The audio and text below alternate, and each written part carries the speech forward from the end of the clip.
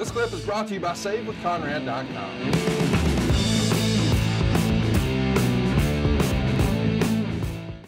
Let's mention one name and then we'll jump into the show. Johnny Valentine passed away on April 24th. I'm sure we've got some younger listeners who maybe don't know much about Johnny Valentine other than, well, that must be Greg's dad. Right. Any interesting Johnny Valentine stories you can share with us? Well, the toughest man alive. Great respect from everybody.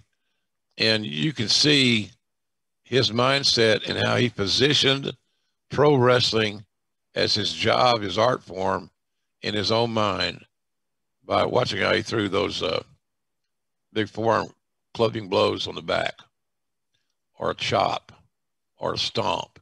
The basic fundamental things that a rugged heel would do, JV did with amazing snugness.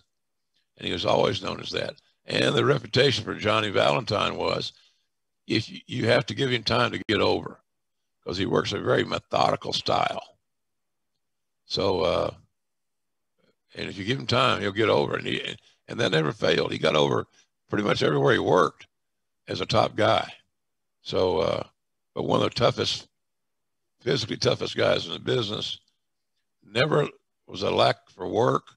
Always came into a territory in a top spot because he could make any baby. If you finally in a program navigated the Valentine waters, you come out on the other side much, much better and over.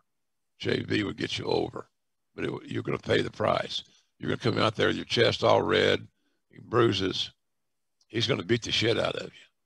And I can only imagine with some guys I see in the business today, if they had to work with Johnny Valentine, they'd call their agent or their moms and get them a tag out, because he was a bad dude, man. He's like working with Wahoo. You know, if you're going to work with Wahoo, Conrad, I see that headdress up there. Is that Wahoo's headdress? It is, yes, sir. See there? Nice segue. And you can be yours too, ladies and gentlemen, for only $5,000.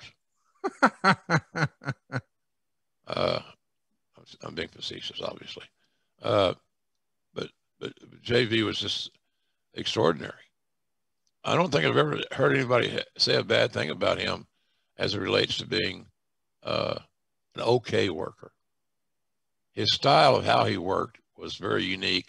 And in today's marketplace, with today's newer fans, they may not have had the patience or had the patience to allow him to get over. But once he struck land and he dropped his anchor, he's a star. So one of the greats of all time, no doubt. Hey, it's Conrad Thompson. Thanks for checking out the podcast here on YouTube. Be sure to hit the subscribe button and the notifications bell so you get a notice anytime we upload some new content. And go save yourself some money right now. If you're in a 30-year loan or you have credit card debt, it's not a matter of if I can save you money. It's a matter of how much. Find out right now for free at SaveWithConrad.com.